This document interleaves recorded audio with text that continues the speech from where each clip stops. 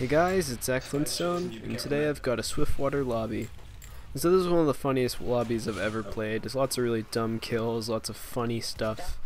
I'm not going to be really commentating this as I might normally. Just kind of show some of the highlights and cutting out respawn time. And I'm going to fill in a couple updates here and there. One being that my channel just reached 500 subscribers, and that's absolutely fantastic. I can't believe how fast the channel's growing. It's just, I think it's fantastic, and I really gotta thank everyone who's been watching me. Over a year ago when I started making spy videos, they were just stupid little 10-second replays of like stair stabs, and I've come a long way. So thank you for watching after I've gotten through kind of changes to my channel, making proper frags, and all these commentaries. So thanks for watching. I'm going to keep making them for a long time to come. And so some other updates is currently I'm looking for a team. I had some little issues with the team I was going to be on with some friends. Didn't really work out, so it happens, you know. But so now I'm kind of, I want to do Highlander, obviously, because one thing that I really liked was when I made that Viaduct video over a week ago. Like being able to commentate real matches or scrims or whatever. I think that's something that I really want to try to upload a lot. And I think they're just really valuable information, even if I play kind of badly. It's, you know, it's information, kind of gives you insight of why I did stuff, insights to my play style, and it helps you out, especially if you're also in Highlander. Because I think Highlander is just such an amazing experience for Spy. You know, whether you're in Iron or Platinum, really good stuff. So it's a lot of fun. The summer season, I know, is, I played that last year as Pyro. Because some of you didn't know, I used to main Pyro when I was relatively new to the game, like less than 1,000 hours, I'd say. And that was like a really fun time. I had a bunch of buddies on that, and that was a really memorable experience and one of the most fun I'd had in TF2. Instead of do that a year later at higher levels and at a different class, one that I'm much more passionate about, it's really exciting, I gotta say. Because Spy and Highlander is just really exciting role. You get to be really important at times, you know. Every kill matters a lot more. Your actions kind of, it helps build up your skill. It's just really an amazing experience. So I'm really looking forward to next season. If any of you happen to be a team leader for maybe a gold or a high silver team, maybe if you want to, like, I don't know, but I'm just doing that at my own time, trying to find stuff, and I'll be really pleased when I get to put out stuff. So from here I'm going to start talking about the video a little bit, because I'm kind of out of announcements that I can think of.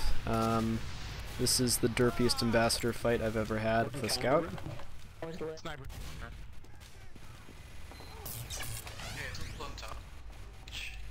It's one of those times that neither of us can really hit each other.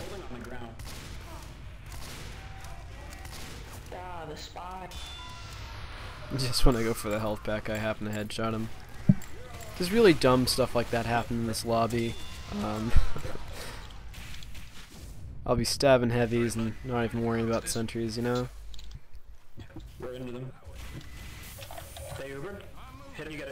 So there our team was Ubering in, you know. I can see the sniper's really serious about this. I don't know if you saw that little jump there, but that's really nice for getting around when the because that door's locked in the first round, and it isn't in this part of the stage, but I forget about that sometimes, so whatever.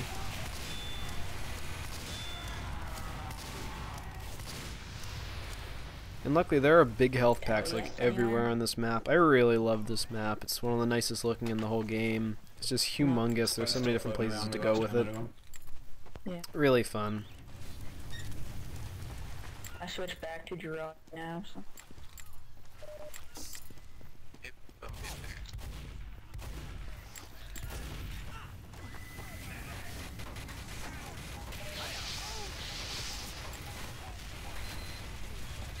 In there I'm just trying to go one way and then go the other. Even if they see me, it kind of gives me a little second to buy time. Scout, I go down, but generally that's a pretty good escape route, I think. I like into Assuming you're not Girardi'd. yeah. Because that's one thing that I really like doing with the Dead Ringer is you can kind of bait people to think you're going one way and then just change directions entirely. Because you have the time for it. This was kind of a one health scramble. That one was so dumb, I gotta say. Because pretty much when your health is that low, like when you have like less than 10 health with the Dead Ringer, and you're pretty much dead no matter what, you gotta go huge like that. And like, if you get a stab, if you get a face stab, if you get a trick stab, whatever it is, it's just hilarious. And if you would have died anyway, it's a pretty nice play, whatever it is. So.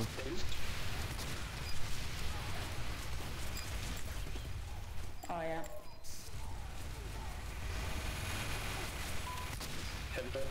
No, I'll go back for that health pack a couple times. Being healed is pretty valuable usually, and I don't really I don't call for medics that much as Spy. With Dead Ringer a little bit more than in Viswatch, because I feel with Viswatch it's very easy to stay behind enemy lines and you can just kind of like hang around and get health packs. Alright, I headshot. But when you're always seen with Dead Ringer, it's a little bit harder.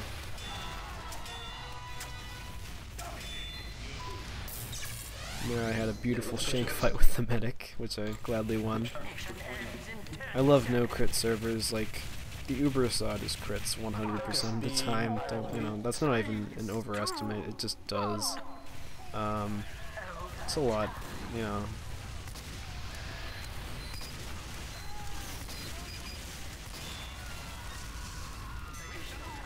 Nice cap, Zach.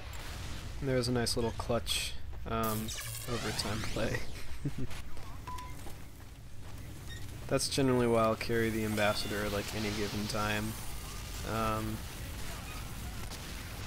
Like if you can aim, it's just the best thing ever. I love that gun.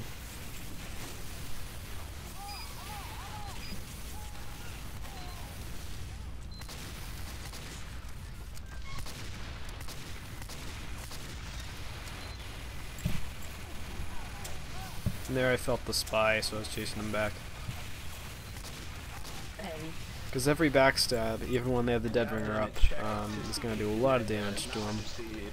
So by the time they uncloak, they have really low health.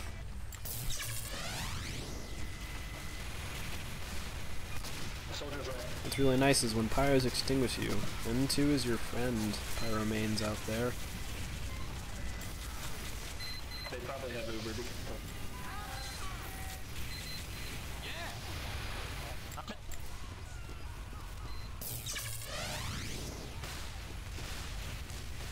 Again with those big health packs, since I saw the soldier chasing me, I just go for the other big health pack, and I'm just trying to wait until my Dead Ringer is recharged.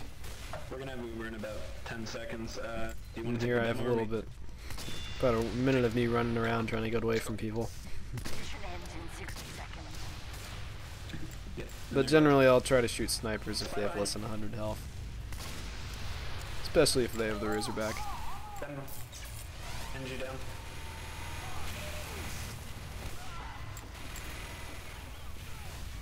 Push the card. There's so many ways to get into the final point. That's something I really like about it. Soldier. He's back. And you can jump out these windows if you don't suck at life like me. Watch for the out behind you.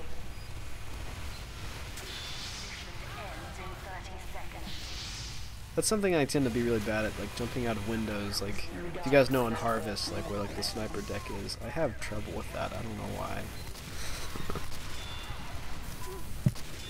And there, if you saw me on the stairs with that Pyro, really good escape route again is just lead them somewhere and just change directions. And by that I mean jump over people's heads a lot. Really confuses people. Go down. Med's hurt. Heavy's hurt. And there, they bought my disguise, didn't even shoot me, so I'm taking advantage of that. I'm just kind of walking away and waiting for them to turn around. And there, the heavy was lit, so I took his sandwich and the health pack, and I kept his attention on me. Just so he'd stay revved down and I could get a nice little shot on him. Because when people are that low health, they usually panic. And sometimes that can make them predictable, and sometimes that can make them kind of weird to hit because they'll be like all jumping around. But either way, heavies are easy to headshot when they're revved down. Nice.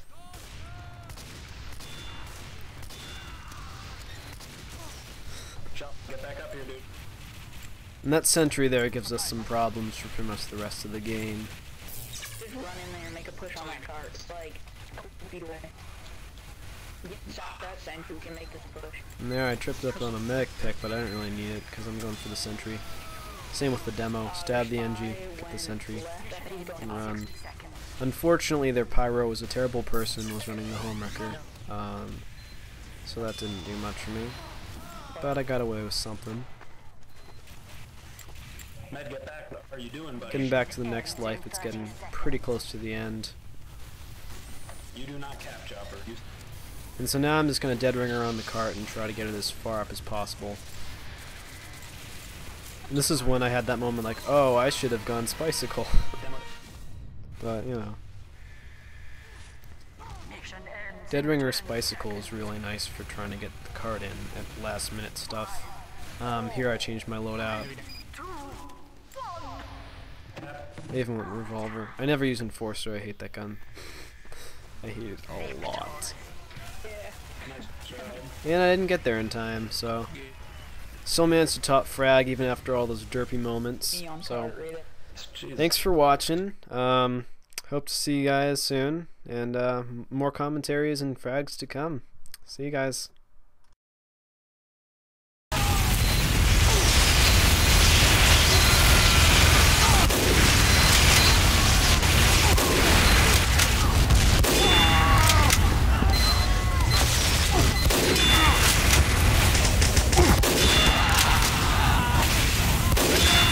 Bloody bogan!